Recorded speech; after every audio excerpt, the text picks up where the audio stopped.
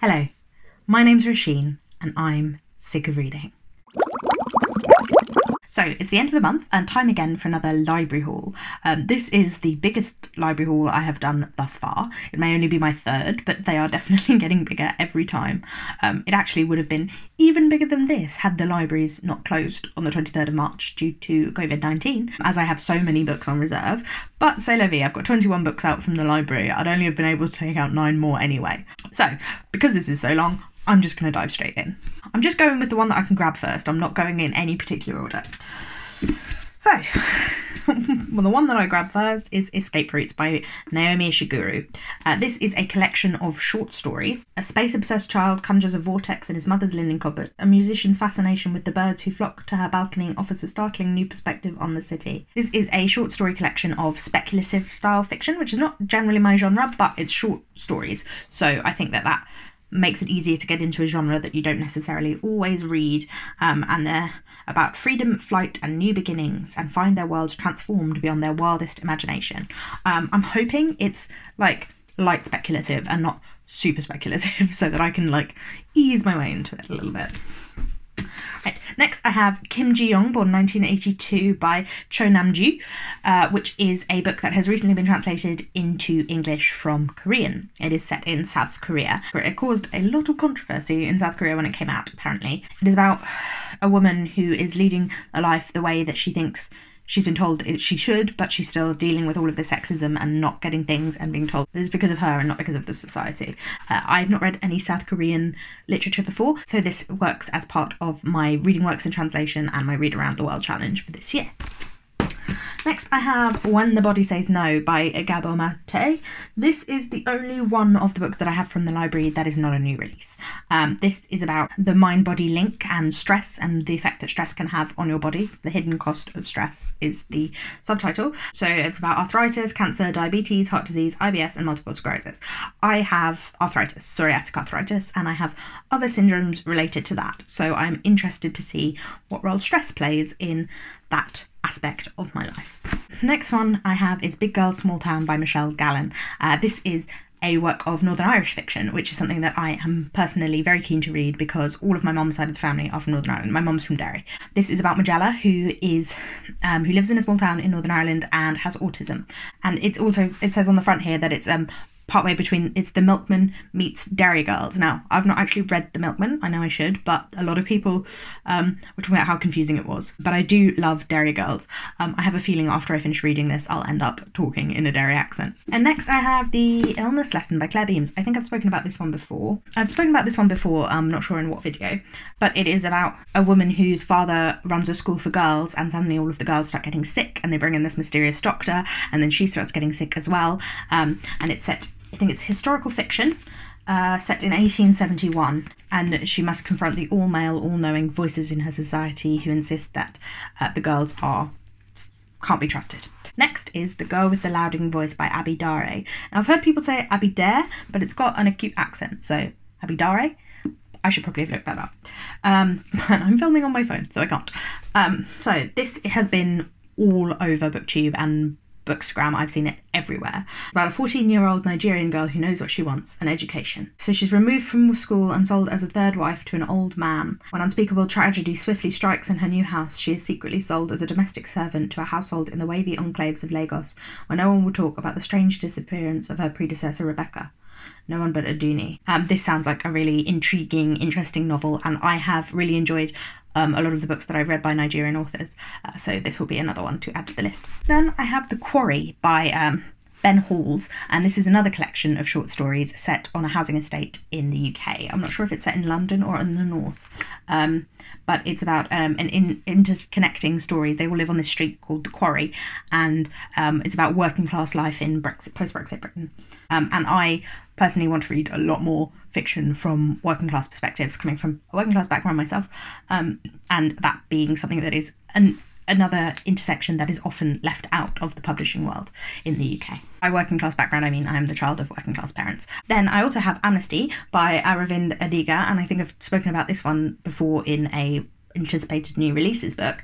Adiga won the Man Booker Prize for White Tiger, but I've not read that. This is a book about a Sri Lankan man who emigrates to Australia and becomes an undocumented immigrant in Australia and working as a cleaner.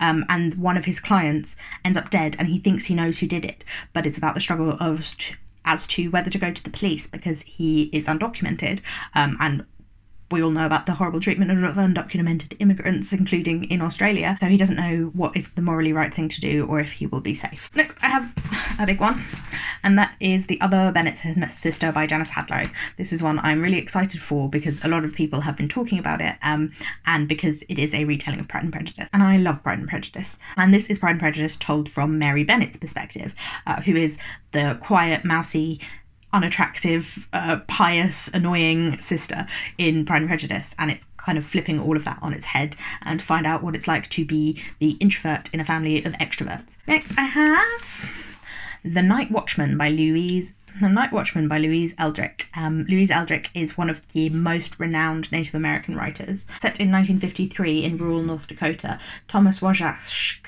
is the night watchman at the first factory to open near the Turtle Mountain Reservation. He's also a prominent Chippewa council member and deeply troubled by the US government's proposed new emancipation bill. I have, again, never read any Indigenous American fiction, so Louise Eldrick's books seemed like a good place to start. Only 5 more. I have The Slaughterman's Daughter by Yaniv Ixkovitz. This is a book about, this is another sort of folkloric historical fiction, and it is about the townsfolk of Mortal, an isolated, god-forsaken town in the Pale of Settlement, are shocked when Fanny Keesman, a devoted wife, mother of 5, and celebrated cheesemaker, leaves her home at 2 hours past midnight. And this is the avenging of Mende Spaceman by the hand of her sister Fanny, and this was translated from the Hebrew by Shaf. So this is another work in translated fiction and reading around the world because it's a book from Israel. So I think it's going to be sort of mysterious and creepy, and I'm very excited for that. And the next one is The Temple House Vanishing by Rachel Donahue, another work of Irish fiction, although I think Rachel Donahue is from the Republic. And this is about a school in which 2 girls and this teacher are all in this weird, like, obsessive triangle, and then one of the girls and the teacher go missing. Years later, a journalist comes trying to solve this mystery, and it's all about going back in time and trying to uncover long-buried secrets. Then I have Hitting a Straight Look with the Crooked Stick by Zora Neale Hurston, another collection of short stories by one of the most famous writers of the Harlem Renaissance. She has passed away. This is not new stories, but it's a new collection of stories. Some have never been published before, though, in the 1920s and 30s, I think. Biting satire that shares revelations about love and migration, gender and class, racism and sexism that proudly reflect African-American folk culture.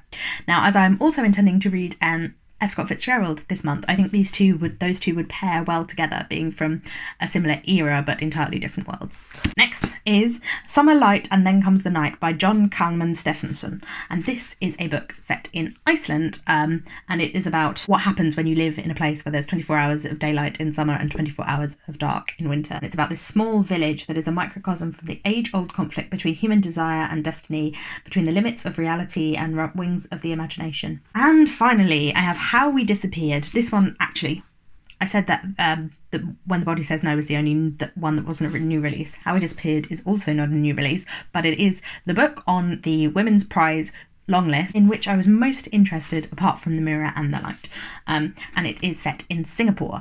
Jing Jing Lee, the writer, is Singaporean, so this is another read around the world challenge because I've never read a book set in Singapore before, and it's about during the Second World War when the Japanese troops invaded Malaysia and then Singapore, and what the Japanese Empire did during the war in Southeast Asia. So that sounds absolutely fascinating. I love historical fiction, and I especially love reading historical fiction about an era that I don't know about. For example, in February, I read The Shadow King by Mazo Mengistu about the Italian invasion of Ethiopia at the same time. That is all of my stranded library books. I've been seeing that hashtag on Bookstagram recently about all the library books that are currently stuck in your house with you because all of the libraries are closed.